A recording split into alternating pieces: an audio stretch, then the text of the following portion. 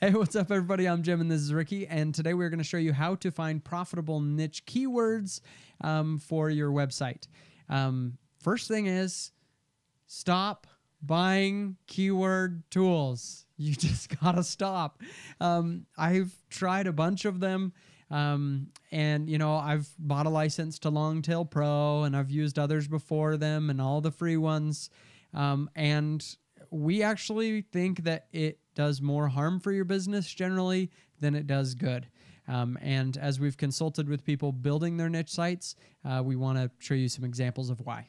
Yep. So we've consulted with a lot of people, and I would say that the number one thing that I notice that comes in all the time is everybody wants to have confidence that they have a good idea. Yep. So they're spending all this money on a keyword tool, and after doing lots and lots of research, they're no more confident than they were before.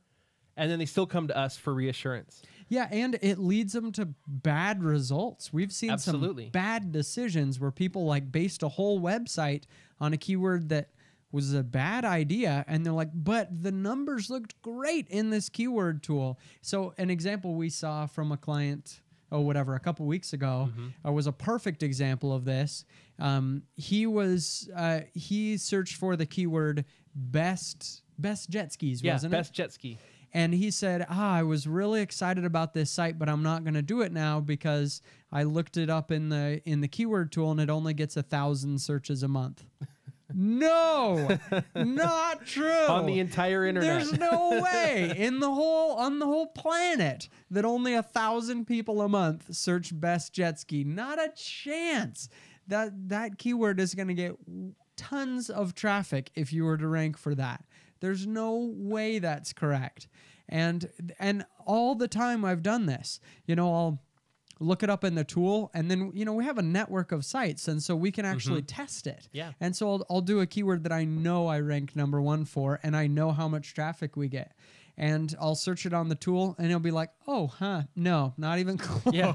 Apparently, not even close. Everybody on the entire internet searching for that keyword is coming to your site, reading your article. Not only that, but 4 times. Yeah. You know? So here's the problem. When somebody is recommending a keyword, well, I'm sure there are some good keyword tools out there. I'm not saying there aren't. I'm just saying my personal experience, our experience, building a network of sites and working with others is going to waste your money and lead you to terrible business decisions. So we want to show you a better way to do it. The reason that market is out there is because they want you to pay money to fix your problem, and you can't. You need to do a little work, but as we'll show you, it's really not that hard to do. Speaking of bad business decisions, the #1 bad business decision that people make is spending money on something that doesn't have a return on investment. How much money does a keyword tool cost? They're expensive. We just checked, it was $70 a month. A month. Yeah, that's a lot of money. And unless the keyword tool is going to earn you more than $70 a month, which if it does what people think it does, the value there is totally there. Yep. But just from what we've seen is that it just doesn't add anywhere near that much value. And the reason they're being recommended so often is because they have high affiliate commissions. All right, so let's talk about 2 ways to do it. 2 that we've found to work, right? Like, we're not saying these are the only ways to do it. There are tons of different ways to do keyword research. This is just what's worked best for us. First is, if you're looking for a keyword to base a whole website around, like you're just getting started, then I would definitely go, don't even worry about going to the website. Just go to Google and type in niche site ideas. And you're looking for an article on incomeschool.com. It's just called 50 niche site ideas ripe for the taking. And the article does your keyword research for you if you're looking for a new site. And basically what it is we have a network of websites. We just can't take all the ideas that come up and go after all of them. So every time we have an idea, we add it to this list. We've been maintaining this article for like 2 years, and we're constantly adding new ideas to it. So like this one, I had an idea back in 2014 to start a boat buyer's guide, a website that just teaches you how to buy a boat if you know nothing about boats. Well, we actually followed through with that idea, and that website is for sale right now for $85,000 because I actually followed through. I wrote 30 articles using these keyword techniques that we're going to show you, and it actually worked. Or, you know, a 4K movie review site, like people are buying 4K TVs. So go watch movies and say, you know, which one has the best 4K to show off your TV, stuff like that. We have tons of ideas on here. You know, concealed carry. This is a killer keyword if you're into guns. This is a great keyword. You know, how to build a tiny home or like a backyard office. You know, sporting gear for dogs. These are all of them could be very good ideas, and we, you know, found your domain for you, everything. I just have to follow through. Yep. Okay, then the other idea. This is the one that we use more than anything else. So let's say we're making a new website. What's our topic? Facial trimmers for guys. Sure. So we're going to, you know, maybe we're going to make a website called handsomemanscaping.com, right? And so we're going to talk about just, you know, shaving oils and all that kind of stuff, how to do some manscaping.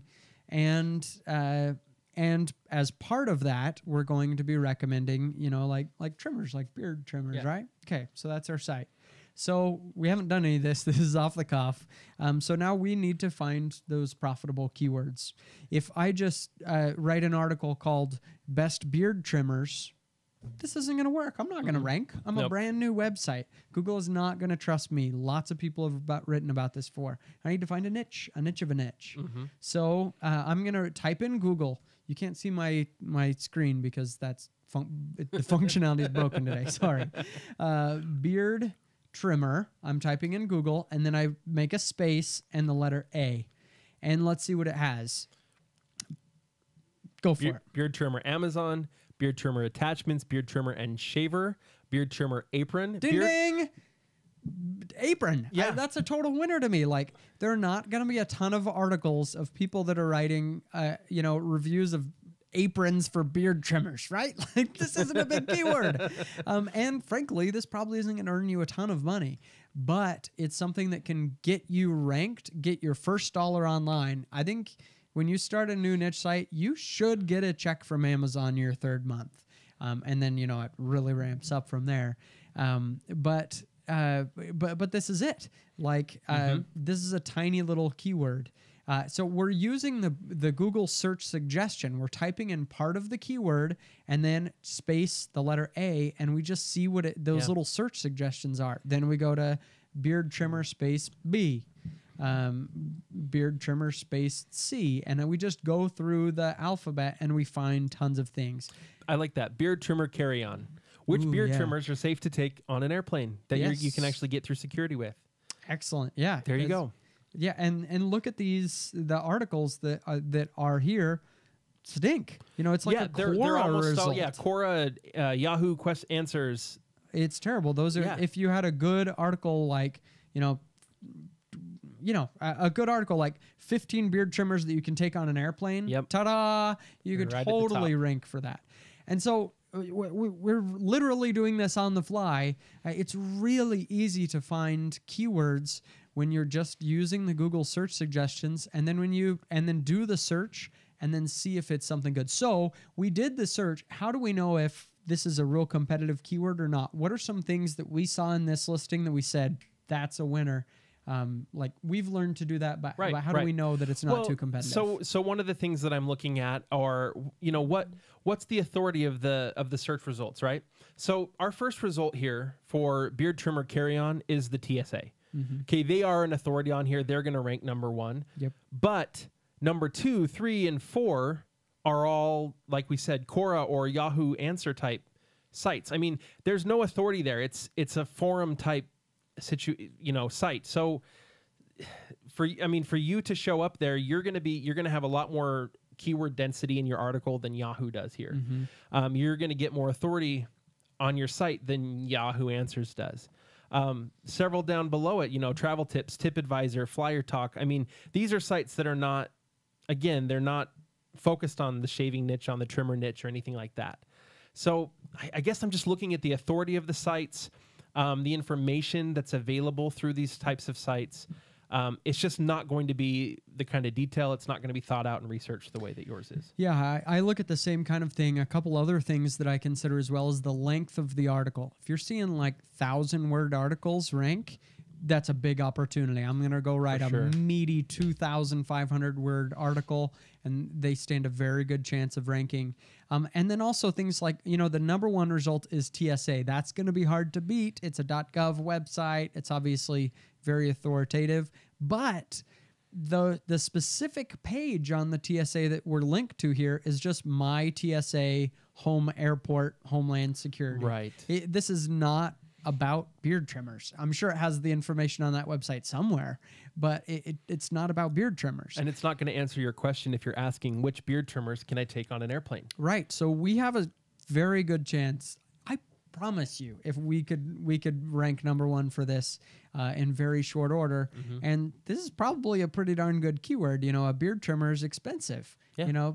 A cheap one is probably around $40. An expensive one could be $200. Mm-hmm. So this fits in the price point that we try to hit with our niche sites, and doesn't look too hard to do. Absolutely. So that's why we don't use keyword research tools. Now to be fair, we don't know exactly how many people are searching beard trimmer carry-on. Good point. But let me tell you what. Neither do any of the keyword tools. They true. tell you That's that they do. They act like they do. They don't. We have seen it over and over again. They are wrong. I don't remember a time where I saw it was like, yeah, you nailed it. It's never right. It's never right.